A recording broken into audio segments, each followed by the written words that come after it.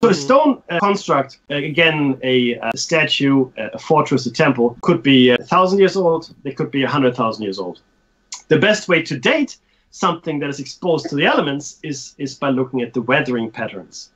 And just want to quickly talk about the Sphinx here, which is one of the largest monolithic constructions on the planet.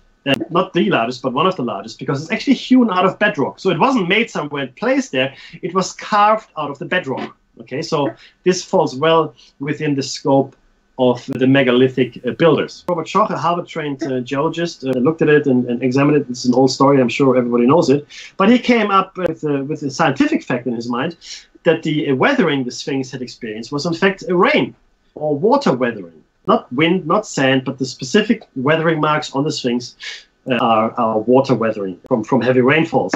And not with, again, interestingly, for the most of the time that we've known of the Sphinx, it was buried up to its neck in sand.